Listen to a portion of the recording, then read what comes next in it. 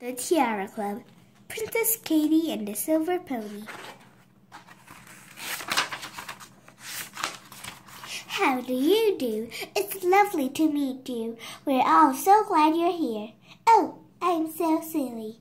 Maybe you don't know who we are. We're the Princesses Katie, that's me, Charlotte, Emily, Alice, Daisy, and Sophia. And we share the Roseroom dormitory at the Princess Academy, and one day we'll all be members of the totally fabulous Tiara Club, just as long as we get enough Tiara points. Of course, do you ever feel really tired after a party?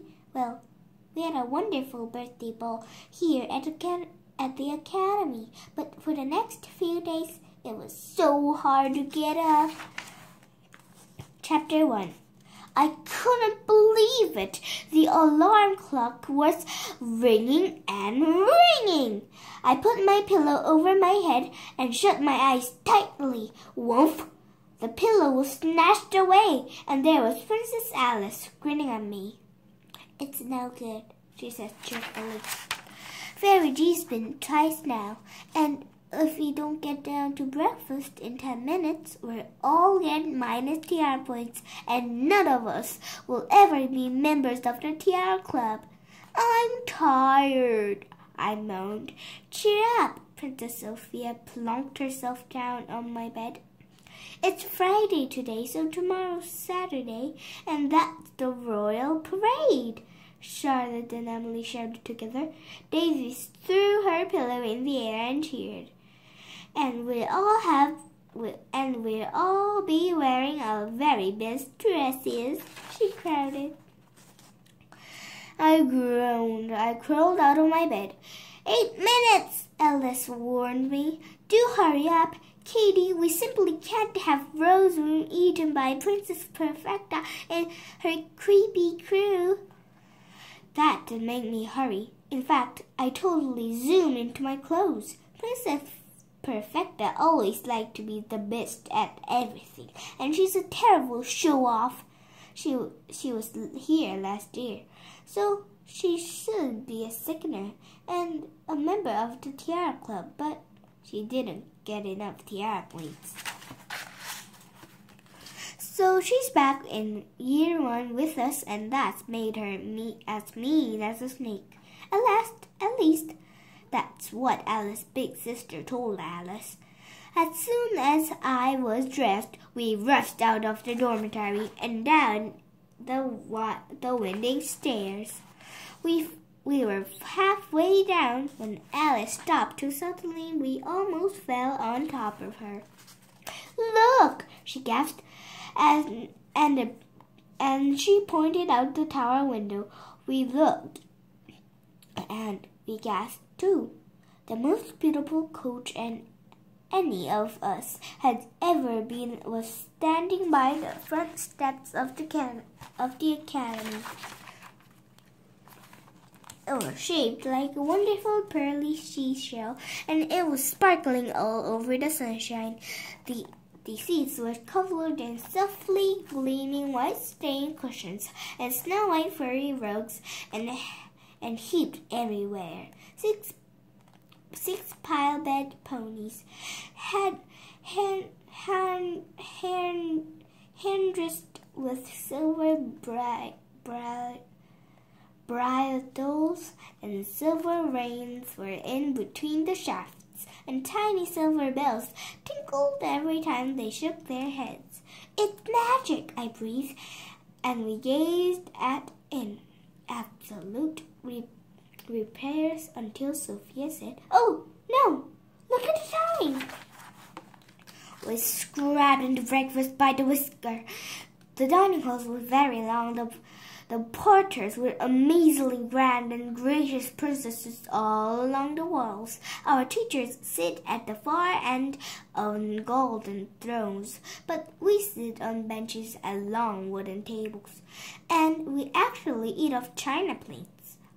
Sophia was so shocked when she first arrived. She absolutely never eaten off anything except gold. But Charlotte pointed out the food would taste the same, so she didn't make a fuss. because we were so late, we had to sit on the end table, and there were Perfecta and Florine. "Oh, goodness me!" Perfecta sneered, looking at Emily and Daisy's brightness tear. "I can see what kind of wish you'll be making this morning. You'll be wishing for a hairbrush." And she and Florine felt about as if she'd made the best joke. "Ignore her," Sophia hissed under her breath. But Emily was looking at Perfecta with wide eyes. "What do you mean?" she asked. "What wish?" "What?" Perfecta threw up her hands as if Emily asked her something really stupid. "You mean you don't know?" she sniggered loudly. "It's wish class this morning." She turned to Florine as they got up from the table. "Don't you think it's quite extraordinary that Queen Gloriana lets such silly princesses through the door?" Chapter 2. Just as I was finishing my breakfast, Queen Gloriana came sailing to the dining hall. She's our headmistress. She's wonderful and wonderfully tall and graceful. And she's also a little bit scary because she expects to be perfect princesses, and sometimes that can be very hard work. I was pleased to see Fairy G stomping in behind her. Fairy G's much more fun. She's the school fairy godmother, and she keeps an eye on all of us. "Good morning, my dear young princesses," Queen Gloriana said, and paused while we made our curtsies. I didn't do so badly, but Charlotte wobbled madly and clutched at the table. A butter dish crashed onto the floor, and of course everybody turned and stared. Charlotte blushed bright red, and Perfecta and Florine sniggered. Queen Gloriana went on speaking as if nothing had happened. As you know, princesses, tomorrow is the World Parade, and this year there will be something a little special. Our good friend King Costain of Forever and Far Away has been kind enough to present a school with a very beautiful coach. I have decided that the princess who has the most Tiara points by the end of today will ride in the she-sail coach and lead the parade. Immediately there was a burst of whispering. "Imagine riding in that gorgeous coach."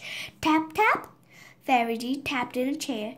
"It's time for all first years to go to wish class. Follow me." "Wow," Alice whispered in my ear. "Do you think we can wish for anything we want?" Her eyes were dancing, and I began to feel excited as I followed Sophia and Emily out into the long black and white marble corridor that led to the classrooms. Daisy and Charlotte were right behind, and so were Perfecta and Florine. "I know someone who needs to wish a curtsy properly," Florine spitefully as we hurried after Fairy G. The classroom wasn't at all round, except for a beautiful sparkly calendar that glittered in the light.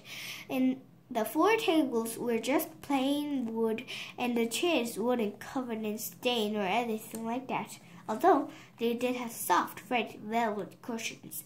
Charlotte, Sophia, Emily, Daisy, Alice, and I imagined to get a table to ourselves. I couldn't help grinning when I saw the other princesses trying to avoid having Perfecta and Florine sit with them. "Now, listen carefully," Fairy G boomed at us. She's very big, and her voice is really loud. "You will each have one wish, and one only. Think hard, and then write it down. Remember, once it's written down, it can't be changed."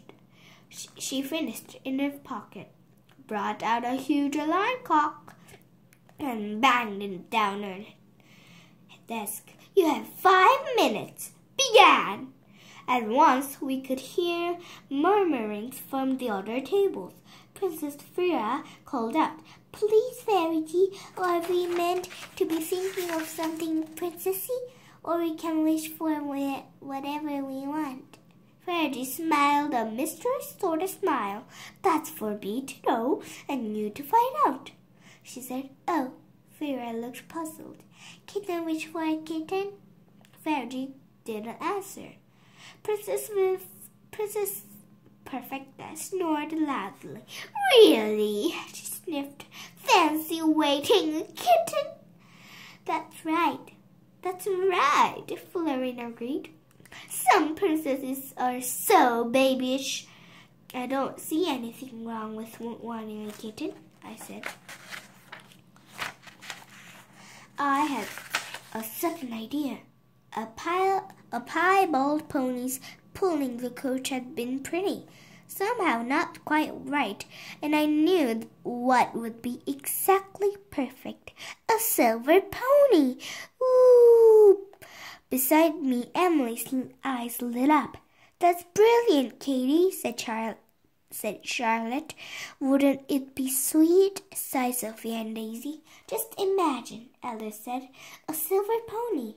We could feed it sugar lumps." "Well," I said slowly, "it was more thinking of." "Time's up," boomed Fairy G. I'm coming around to collect your wishes. Now!" We looked at each other. "So, shall we?" Charlotte whispered. "Shall we wish for a silver pony, one each?"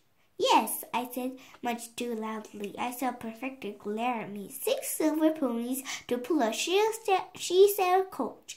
They'll be gorgeous. And we all scribbled madly as Fairy G stumped up to our table. Chapter 3. Nothing happened. There was no sign of any magic. Fairy G went back to her desk and sorted through the pieces of paper. She said, "Very creative. And now for tiara points." We sat all sharply. "Tiara points? That's right." Fairy G gave us an odd like a smile. "Queen Gloriana has asked me to give 100 tiara points to the princess who has asked for the most thoughtful and unselfish wish." I could feel my eyes popping out of my head. 100 points! That would mean exactly. Fairy G knew what I was thinking. Me and every other princesses in the class. 100 points will earn you a place in a seashell coach. "But that's not fair." Princess Eglantine was bright red in the face. She was a friend of Perfecta, at least. She was when Perfecta allowed her be. "Not fair. I'd never had wish for curly blonde hair. I've known that." "Have I told you that Fairy G is big?" Well, when Eglantine and that, she grew enormous. And she looked so scary I would have dived under the table if I hadn't been too frightened to move. "Princess Eglantine," Fairy roared, "you will take 20 minus tiara points. No princess worthy or the name should ever speak the way you have just spoken." Eglantine cowered in her seat and whispered, "Sorry, Fairy G." "Humph!" Fairy G still looked angry, but she shrank back to her usual size. "Let me remind you all that a perfect princess should not ever need to be told to think others before herself." I began to feel nervous. What would Fairy G think about our silver ponies? Would she give us minus tiara points too? "Now," Fairy G said firmly, "it's time to announce the winner. Are you ready?" We sat up, folded our hands in our laps, and nodded. I could feel my heart pitter-patting in my chest, even though I knew I couldn't possibly win. And the winner is? Fairy stopped for a dramatic pause. We held our breath. And the winner is Princess Perfecta. It was a long silence. See Perfecta smiling. That's not the Korean type of smile. Princess Perfecta, please read your winning wish out to the class, Fairy said, handing Perfecta back her piece of paper. Perfecta stood up. A wish not for a perfect face, but thoughtful heart and perfect grace, she said in a sing-song voice. Beside me, Alice gasped loudly. What is it? I whispered. It's a cheat, she hissed. Silenced, boomed Fairy. But it was so odd. She gave Alice a sly little wink. And now, class dismissed. Your wishes all be waiting for you in the great hall. Fairy went on. She smiled a huge smile at Perfecta. And I'm sure we all wish you well.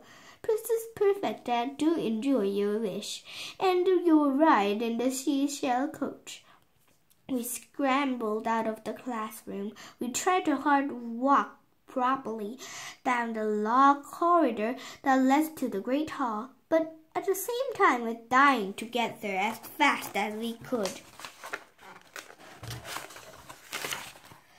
Will there really be 6 silver ponies waiting for us? I couldn't wait. As we scooted along, Alice was possibly exploding with rage. Perfecta so cheated, she said. That's my sister's wish last year. Why on earth did a Fairy say something? Remembered Fairy's little wink. I think Fairy's up to something, I said. Then we're at the door of the great hall. It was amazing. Chapter 4.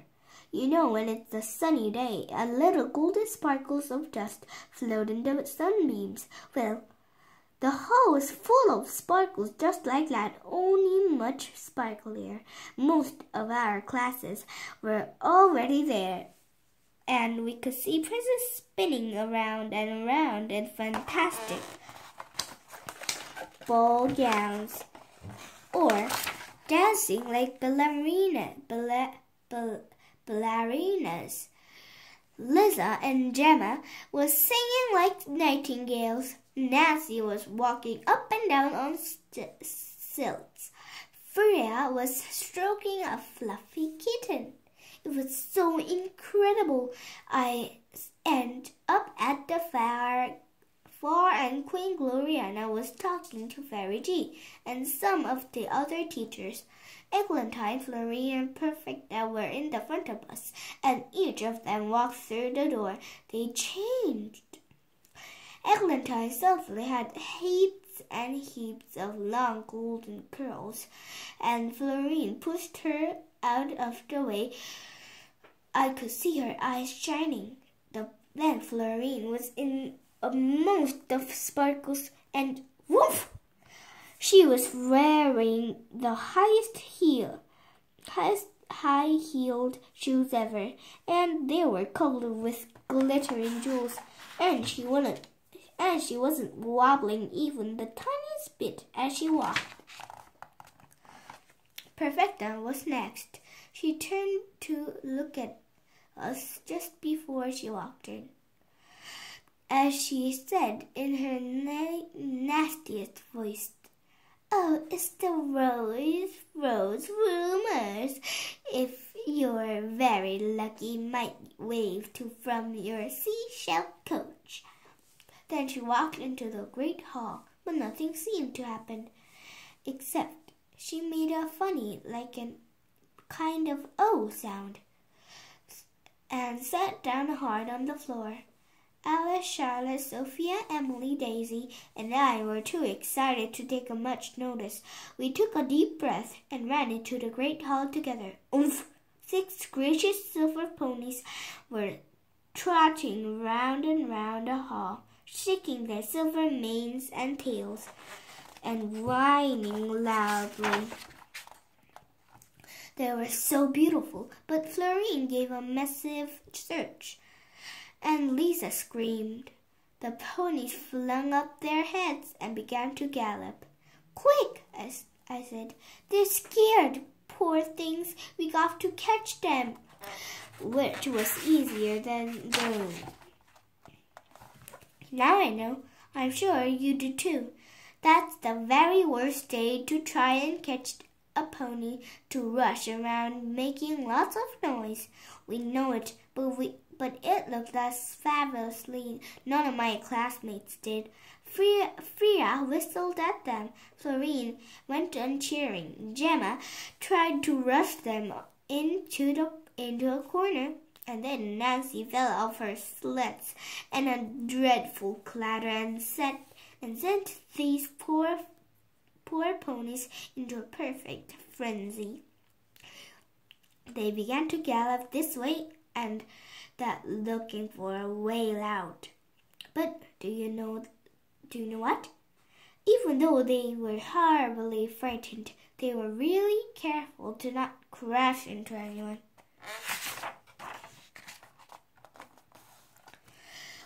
They swerved this way and that, and sometimes they poured on Silver Hoof, and their manes and tails steamed behind them. "Stop this at once!" Queen Gloriana was furious. Everyone froze, even the ponies. The whole Great Wall was as still, as silent as we've all been turned into stone. "Who is responsible for this ridiculous state of affairs?" Our head teacher's voice was as cold as ice, and I felt totally terrible. I just wished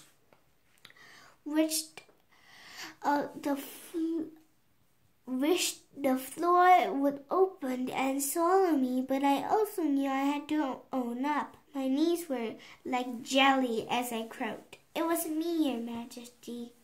"Princess Katie, I'm deeply disappointed in you," Queen Gloriana snapped, and her eyes were possibly flashing. I hung my head.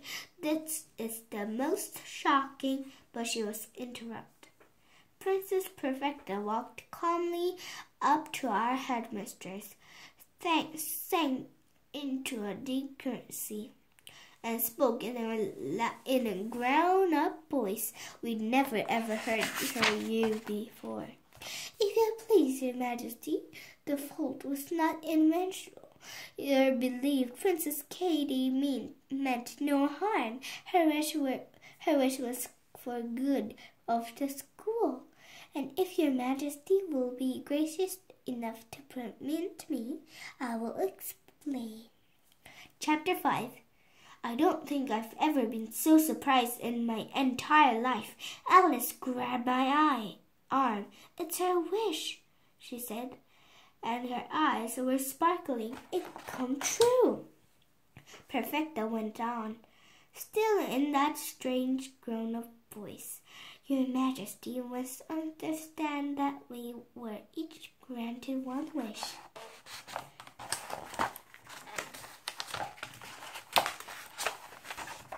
Princess Katie, having seen the wondrous beauty of a she-silk coach, was concerned that pebble ponies were not perhaps the most perfect match, which this thought of mine, and in a true hopes of doing good deed, Princess Katie put her down distress to one side and paused her dear friends to follow her noble example, and the result, as you can see, the 6 delightful silver ponies.